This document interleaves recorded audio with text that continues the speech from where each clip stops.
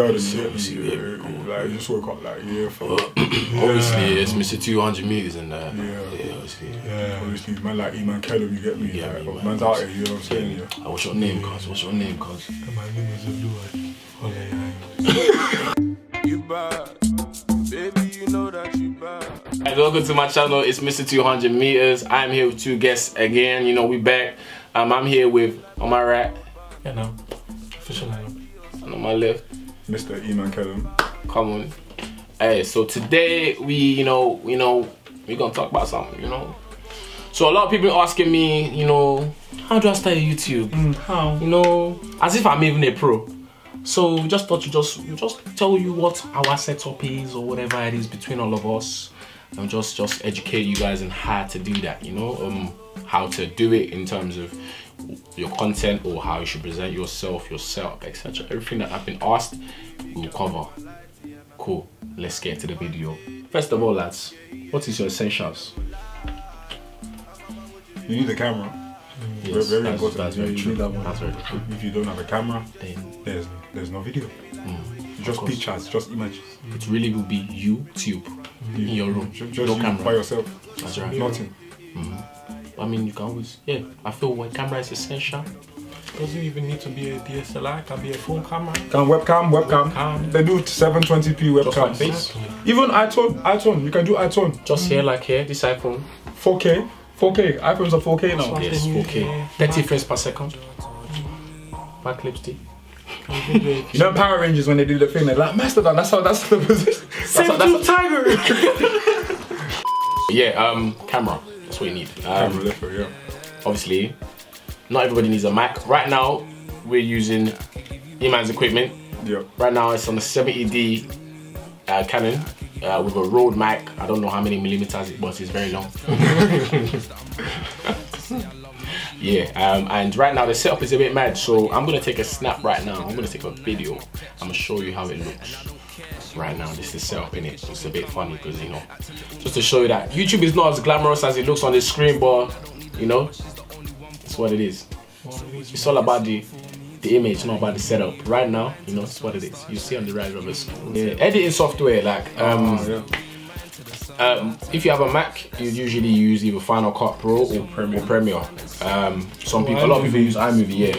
If you have Windows, I'm Sony Vegas, man. Yeah, Sony Vegas. You're a big guy. Leave me, That thing is complicated. It's not. Sony Vegas is the simplest of simple. I know, but for me, when I first opened computer, Sony Vegas what I had. Tutorials. And then it downloaded Head. That's before I was still Nigerian. Okay. I was still Nigerian. That ones.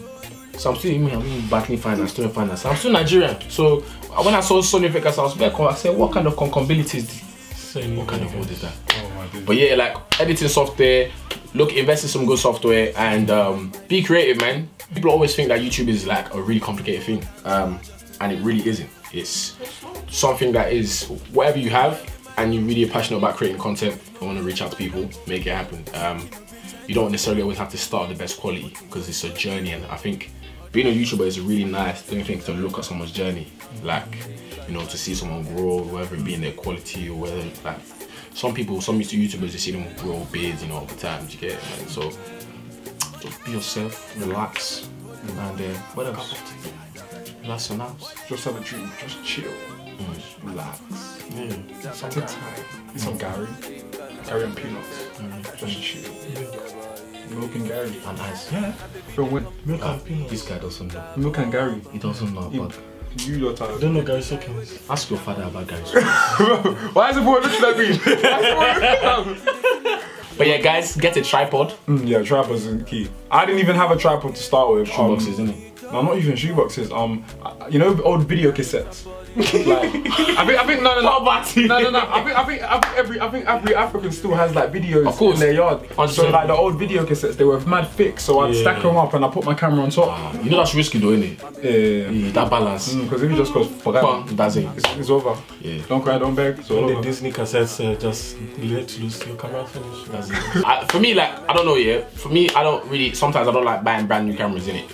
For a lot of YouTubers in it, YouTube is like something that you start with, like basics in in it. Like, you don't necessarily need a lot of money to start YouTube. I mean, you need a substantial amount of money sometimes for most cameras, but don't feel you need to go and get 5D Mark III because you will not know how to work it.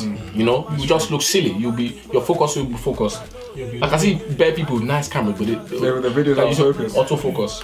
The video look like you've been using a webcam from 2014. Exactly. So obviously, quality is important, but obviously be realistic in it with what you have, and don't be afraid to work what you got. Like, you know, like if you look at my earlier videos in it, you see that the lighting sometimes is up down, but it's all about the journey. You know, I'm still bringing you content, make you laugh. That's what that matters. Even getting a camera that has like the 70D has a flip screen. If you don't have that, when I had my 500D, I was using a mirror. I just got a mirror and I put it behind so I could see if I was in focus or not, and that's how I recorded my videos. So I didn't even think of that, dude. Come on. Yeah, every video was a risk. Every 5 minutes during the video, I pressed my focus button. Yeah, it goes shoot. Yeah. You know, and you want to maintain your position, so you have to do it. You have to stay, so you're using your foot. Yeah, I've done that's what time I've done my toe before, isn't it? That's one time. I'm finished. The most annoying thing about that is like when you record the whole video, they actually have to record it again. It's out of focus. Yeah, so you have to record it again. Like, I did one back in the day and it was just the whole video was out of focus. It was an amazing video, but it was out of focus. Word, that's like me. I had to delete one because there was a burn in my chest. Because I won't even watch I struggle to watch videos. Like, imagine like the focus is right there, and that would just make me vexed. Do you get it? So yeah, do whatever works, you know, for you guys, innit? A lot of people are scared of what to produce and what do I do when I come on YouTube. I'm gonna let you guys. What would your advice be to people that don't know what to do on YouTube and how to approach it? You know. Well, I'd say first off, make an introduction video. Like, just like let people get to know you. That's a good start, and you can also use it as like your channel trailer. So when every time a new person views your channel, you can see, oh, this is what I'm about. And also, don't feel pressure to like go and create content that other people create. If you have a theme that you know is dear to you, stick to that theme. Do what you know feels genuine to you. Don't try and don't try and be something you're not. Yeah, just be a real person. Be you. So go off that, yeah, like there's a YouTuber that I collabed with this year. Her name is Mo Chunks, but her YouTube is more like a show. She calls it a Mo Chunks show, where she talks about the real world topics, but like she does it as if she's a presenter because she's trying to present in it. But like what I liked about that is because I never seen anything like specifically the way she did. She talks about like stuff like marriage or, you know, heavy topics that are for older people, even though she's not that old, but it's stuff that she's passionate about. And she built I think, I don't know how many subscribers she had, but she built a good amount, like a good audience, just based on doing things that I never saw before from a person of that age. She's like, I think she's like 30 years now, but she's pretty close to our age. And it's like, don't be scared to do what you want to do because you feel like you want to blow very quick, innit? Before I get to Eman, like, my advice to you would be patient with your growth. Like, don't expect for it to happen just like that. But your time will come if you just do your part in it. Or make content like based on your reality as well. Like, maybe you could make something like that you don't think people are gonna care about, but someone can either see that video and be like, raw, this is what someone's doing, or this is how someone's living, or someone might see it and be able to relate to. Because a lot of people try hard to be this whole ukulele, din din din, hi guys, and today I bought a cat. Oh, yeah. No. Hey guys, welcome to my channel. I just bought this in Pandora. No shade. No, please, don't even come for me, because I know how some people just love to turn everything, they like to stir the meat in the pot, and they think everything's shade. It's not shade. I'm just being honest, like, just be yourself. Like, if you're from the hood, don't carry yourself stupidly, but embrace your hood roots. You know what I'm saying? That's where your followers will come from as well. Yeah, like, you're surrounded. People watch you and be like, "Bro, that guy's like me." Yeah, you know what I'm saying? You gotta be relatable. And don't sell out. Go on, explain what you mean by sell out. Don't sell out. Like, know who you are as a person, innit? 100. Know who you are as a person, and don't allow, if you do earn revenue from YouTube, don't allow it to influence and compromise your identity. And remember who's helped you get to where you've got to. You know what I'm saying? Your audience has supported you, or just respect your audience as well. Like, if you're gonna do a branded video, just be real about it. Like, true. You know what I'm saying? That's one thing I respect about Nella. I think Nella did a review of a week of some hair one time, but she was really honest. Like, she said that what parts of the hair she didn't like, and you know that probably cost her maybe that supplier, but it would have gained her lots of trust. Integrity, the integrity is still there. And that's like, don't ever trade your integrity in it for money, for a buck. Yeah, you get it? Like when you make it on YouTube, we start getting to those places. Just remember where you came from, and like, would you, if you're on the other side of that screen, like you're watching somebody, would you, if you were part of their journey, imagine you've grown up with someone on YouTube, like, and then you feel like they just traded sold out, like, sold out, like, bam, that's, and I know it's real life though, innit? So, but yeah, it's very important as well to like, it's very important to know what your audience like as well. So when you do develop an audience, it's about respecting them, and if something interests them, then try to do it a bit more. They might like it or share it with their friends and all of that stuff, and it's very organic, it's very good, you know what I'm saying? Yeah. Don't like, and if you're gonna work with a brand, don't work with a company just because they're willing to pay you a check. 100%. Like, do it so if it relates to your audience. Think, can your audience benefit from this? Would your audience maybe be interested in purchasing this with that 10% discount code? You know what I'm saying? Because everyone's just slapping their discount codes everywhere because they're getting a commission. But then people don't notice that. You only notice what's relevant to you. Yeah, and they don't really care, so they watch it now and they see that, they're like, and next. It becomes like clutter. Yeah, it's just clutter on top of that. And also keep in mind, when you do get to work, as you get bigger and bigger, the bigger brands do have money. Don't let them take you for an idiot, because a lot of them do have money and they'll try to start slow, but you just know to stand your ground. For socials as well, a lot of people have wondered, a lot of people ask me, like, I see you use Snapchat a lot for your YouTube, you know, like how do I use my socials to optimize my YouTube followers and subscribers or whatever? For me, that the one major thing I've benefited from, like, first of all, when I made my YouTube, I had a bit of a following on Twitter. I never had a following on Instagram like that was that large, but Twitter was my biggest platform. But like for me, I never tried to just use Twitter, my audience from Twitter, just to make a YouTube. I used it at times, but I wanted YouTube to grow by itself, so people like me for what they see, not rather than who they've heard of on Twitter. But at the same time, Snapchat is a really useful platform in actually engaging with your users. It's as simple as people can message you if you choose for them to be able to message you, or if anything, they can watch your live. And it's like when people were able to look at your live off the camera, they feel like they wanna watch you next. Because like for me and Enam, for example, like I know we edit a lot, we shoot a lot, so it's like we're always putting up on our snaps, and people are always asking like, what's that? Is that new content? What's this? What's that? So everyone wants to be in the loop all the time, and it helps you in every platform. So your Instagram will grow, your YouTube will grow, your Snapchat will grow, everything will grow. So you know, just don't be nervous to like expand, like market yourself really well, and look at yourself as like a brand. Did you get it? Like Eman said, innit? Like brand yourself well. Did you get it? Because you have to look at every aspect of what you're doing, but don't sell yourself out. Like do everything, you know, for what's right to you and to the people you're trying to reach out to. As well, I feel like Snapchat's a really good platform because it shows your audience that you're human. 100%. When you're not really active on socials, I think it kind of blurs the line in it, because I'm a bit bigger and because I've tied into TV and stuff. I don't like the whole celebrity status thing that YouTube kind of has, and this whole thing where people think like you're this amazing god, you have no emotion, blah blah blah blah blah. Like they forget you're a human being and you have feelings, you know what I'm saying? So I feel like Snapchat kind of breaks that down. Like they see that you go, like I don't go to uni because I'm on my gap, but like when you're doing your stuff, they see that you're a human being. You go to lectures too, you're grinding, you revise too, you're grinding, you're editing videos, no sleep. It's relatable, man. Yeah, they get you, you know what I'm saying? And I think that's a great thing. I think it's good to show that your audience that you're a human being. So yeah, and Instagram Live's a great tool as well. Some people get a bit comfortable though. Some people get very brave because they know you can see it.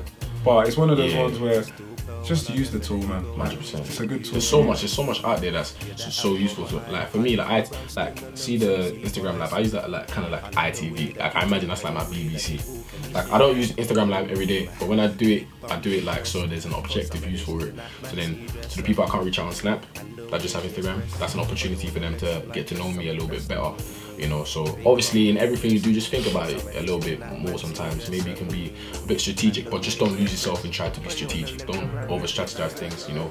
And for me, a lot of my videos are very, very like capricious. So, you know, have an idea and I sit down and do it.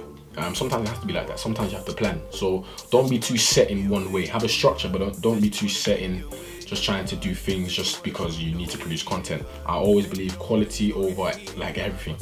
You get it? So be happy with what you want to put out, because would you be happy watching that? So make content with your friends. If you're lucky enough to have friends that are YouTubers as well, don't be shy to make content with them. It's good to make, like, you want to make content with your friends because you won't get bored. And it's better because it's better to grow with your friends than to be alone, to be big and alone. You know what I'm saying? True. So make content with your friends, and don't just jump on it for the money, man. Because there's times when YouTube will just crash, and then the ad revenue will be poor. You won't be making money from it, and it might dishearten you. But you should definitely, like, for the passion, man. Do it for the passion. Do it for the love of the art, man. And it's wavy when, like, for me, because you guys know who I chill with, all my friends, or like everyone's creative. Not everybody does YouTube per se, but like in my squad alone, in this room alone, there's not just us three sitting here, but like there's a lot of people that do YouTube in the background. And it's just amazing to sit around with people that are like-minded, because it makes you more comfortable. A lot of people, you know, kind of stiff on the camera because they're nervous.